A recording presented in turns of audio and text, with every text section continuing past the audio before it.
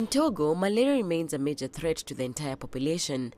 The disease is responsible for an estimated 620,000 to 950,000 malaria infections, with over 1,500 deaths per year. A partnership between the government and UNICEF seeks to offer free intermittent preventive treatment to pregnant women and protect children under 5 years old by providing mosquito nets. This is a good initiative, giving away free nets. This will allow us to fight against malaria. Besides issuing the nets, health workers also advise residents on how to preserve and the effectiveness of the product, which some beneficiaries already attest are a big boost in the fight against malaria. We are happy to receive nets, and we're given advice on how to use them.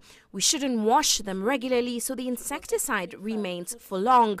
I do this now, and I also sleep under a mosquito net. It saves us from malaria.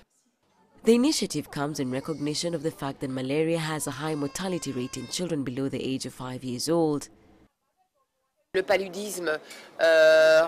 Malaria remains a very common disease in Togo.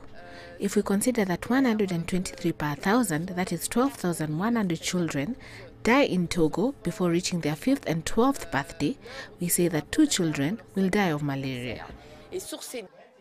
Malaria has adverse effects, especially on children and pregnant women.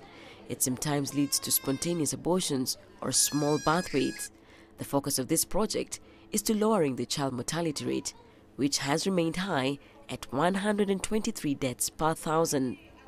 Susan Mongeli, CCTV.